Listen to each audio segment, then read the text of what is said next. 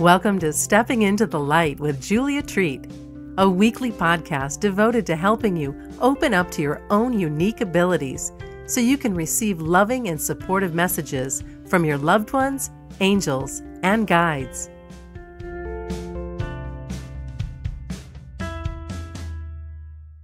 Greetings, beautiful. Oh, I hope you are moving through life realizing just how special you are. I hope that you are connecting with your angels and guides and your entire spiritual team on a regular basis. Hope that you are feeling the love that they hold for you, because you, my friend, you are treasured. You are loved, and you are not alone. So today I want to talk about your vision. Do you have a vision of your life, of where you're headed, or what you want your life to be like? One of the first things I do when I work with or mentor people one-on-one, or even in groups, is I tell them that they must get clear on their vision. Because if you don't have a vision of what would make you happy, then how does the universe know what to bring you? Does that even make sense? So the universe is mirroring us 24/7, okay? It is listening to us by our vibration. And even just putting a thought out to the universe is a vibration within you.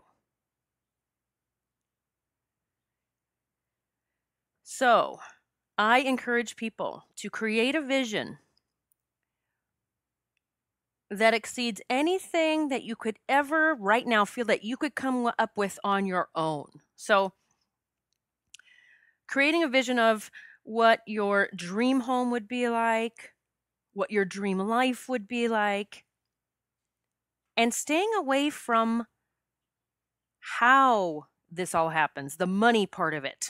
Okay, that's where people get hung up on things. I have some pretty massive visions, I assure you.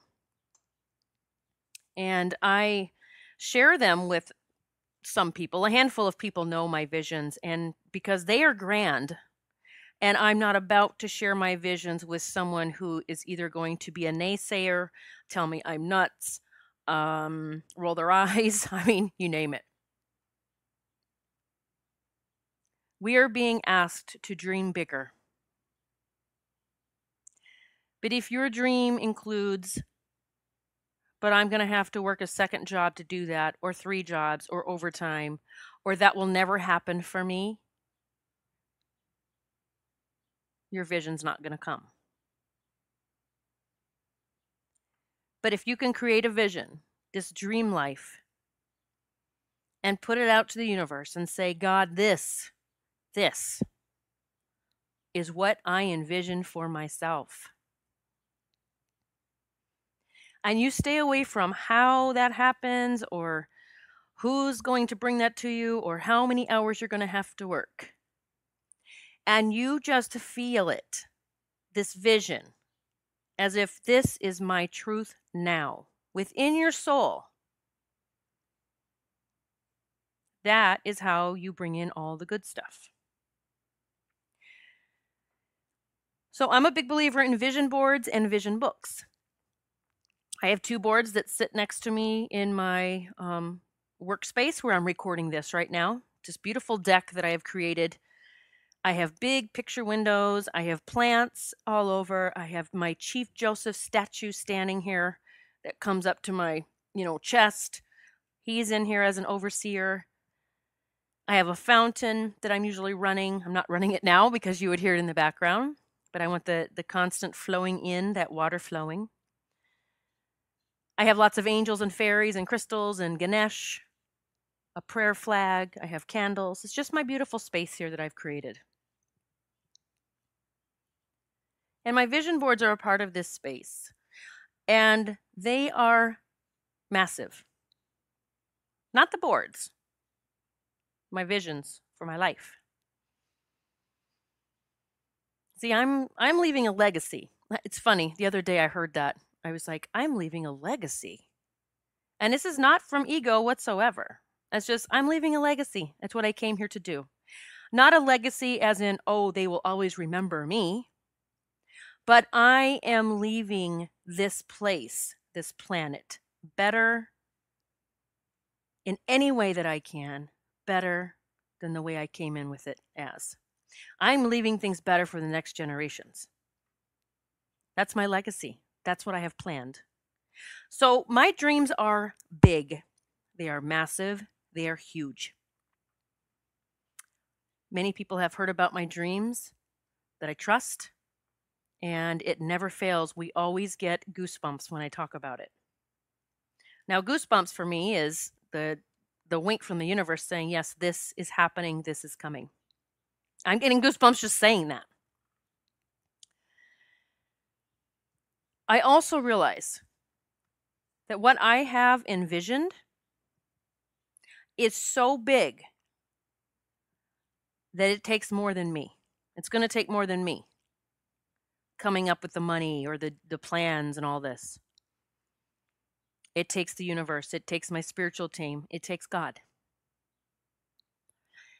It has been several years as I have been manifesting this, but I have continued to get wink after wink. I call them God winks. I keep getting the wink saying, you just keep holding the vision and we are putting things together.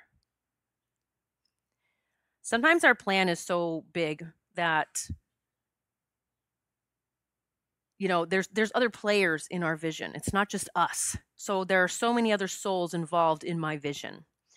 And I have recently I have started asking the angels to go out and help every soul that has anything to do with my vision.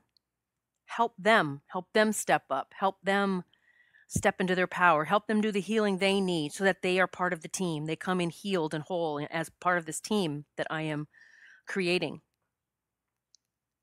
or bringing together for this big vision. So I recently went to a spiritual retreat that I go to regularly. It's one of my favorite places to go. And it's only about 3 hours, 2-3 hours from my house. So it's not too far. And I went there because I've just been honestly working really hard. And I sometimes get into that motion of, I realize that I'm working too hard to try to make something happen. That is not a space that I manifest well in. Or I'm going to say this, I choose not to. I don't want to, if you are fully aligned with your vision, your belief, you are fully in alignment that this is my vision. I can do this with less work on my end. I can do this with less, with having more fun, with going out more, with just bringing myself into that space of joy and laughter, that I can manifest this just by doing that. I love that so much more. I love to be in alignment with that. I want to be having more fun as I put out to the universe, get this shit done for me. So I'm at the spiritual retreat and I'm walking into the gift shop. And I'm just there because I just need to let go of everything. I've been working so hard. And it seems that when I start working really hard at something, trying to make it happen, everything stops. But you know what? It's because that's not what my soul is aligned with. My soul knows what's possible. My soul knows that miracles can show up in the blink of an eye, and that I didn't have to do anything for that miracle to show up. So I'm at this retreat for a few days, and I'm, that whole time I am resting and relaxing, but I'm also asking universe for any guidance, anything that, is there anything that I'm missing or I need to be doing? So as I'm walking around the gift shop and I'm literally asking for guidance, is there anything I need to be doing? I spot this deck of cards. Now I have many decks of cards, and if you've listened to my podcasts, I sometimes pull a card and I just read it for the group. That's a fun thing to do. And I'll even ask for a group message and pull it and read it. But as I'm walking through and I notice this deck of cards, and it's by Alana Fairchild, who is one of my favorite authors. She is the one that created the Kuan Yin deck that I read from regularly. But this deck is called Sacred Rebels. It's her Sacred Rebels Oracle cards, guidance for living a unique and authentic life. I looked at that and I knew that was calling my name because I have always called myself a rebel. I picked the card up. They had a deck out called the demo deck, so you could actually, open it up and look through the cards. And I pulled the cover off of the box. And the first card staring at me on the top of the deck was Big, Bold Vision. I just about died. It was the only card, as I started fingering through the deck, it's the only card that was turned up. The others were all turned the same direction, the opposite direction. I mean, you can't make this shit up. And I know this happens for so many of you. If we are open to the God winks, they will come. So I pulled this card up and I just stared at the woman's face on the front. I'm like, holy cow, that's me. Look at her. She is like powerful. She's a warrior. And she's got her eyes fixed on her vision. And so I pulled out the little book because I thought, I got to read about this because this is the message I just asked for. I just said, is there something I'm missing? Is there something else that I need to be doing? And as you're holding the vision that you have, and I hope it's fucking big, I truly do, you will have those thoughts come up, those human thoughts, because we are human. Those little ego thoughts that come up and say, gosh, am I missing something? Is there some way I can make this happen? That's what we'll do. So I want to read this for you. This card, Big Bold Vision, it's number 15, because I have a feeling this is a message for many of you who have a vision that you're not quite sure how it's all going to unfold yet. Or I want you to take it as a message that your vision is not big enough. And perhaps that's why things haven't aligned for you, because it's supposed to be so much bigger. So here is the meaning of this card. Big, bold vision. You were not born to play a small role in life. You have the ability to dream big. Even if you have absolutely no idea about how your visions can come to pass or what all of the details may look like, you can access the heart and guts of a vision by tapping into your wildest dreams and surrendering attachment to exactly how it will all work out. The details are up to the creative genius of the universe.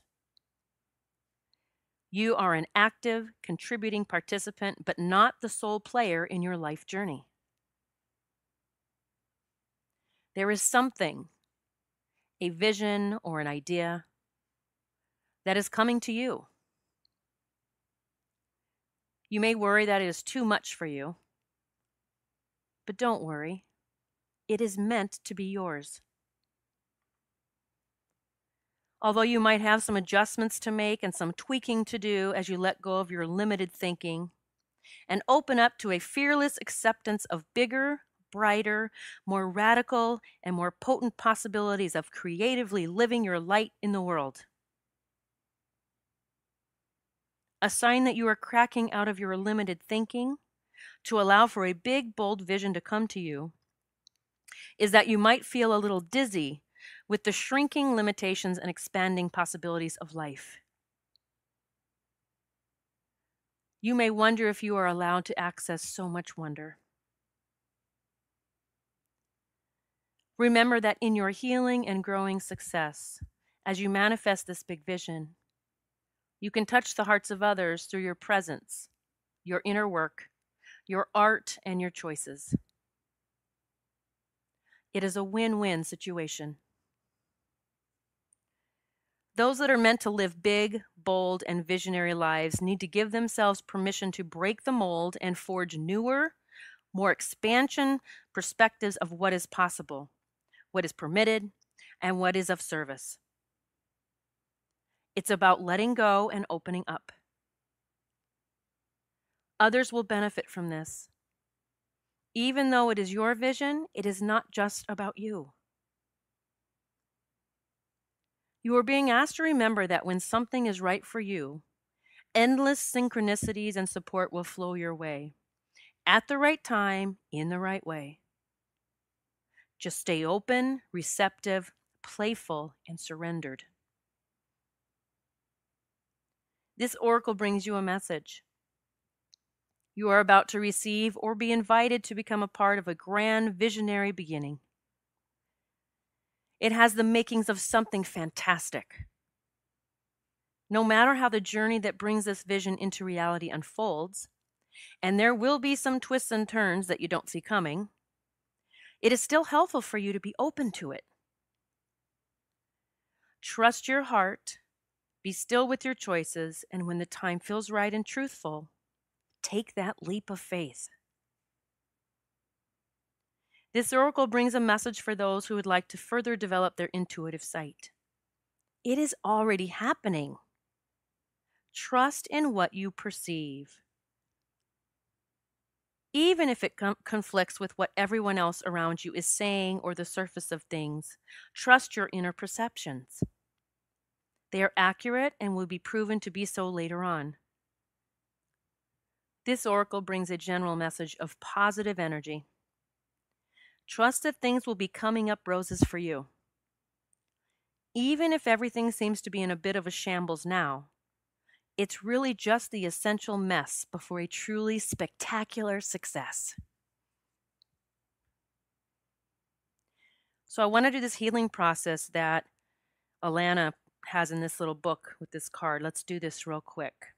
I want you to just say these things or repeat after me.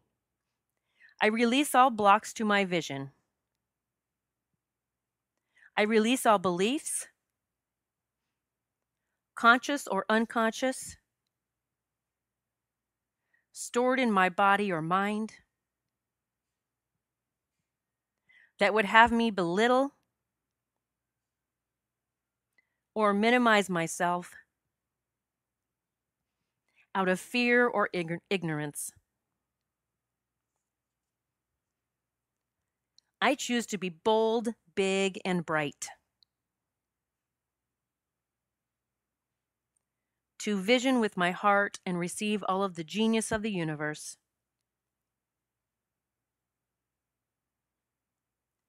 In supporting that vision in coming to life. So be it. I hope that you get your message today. You can never outdream God.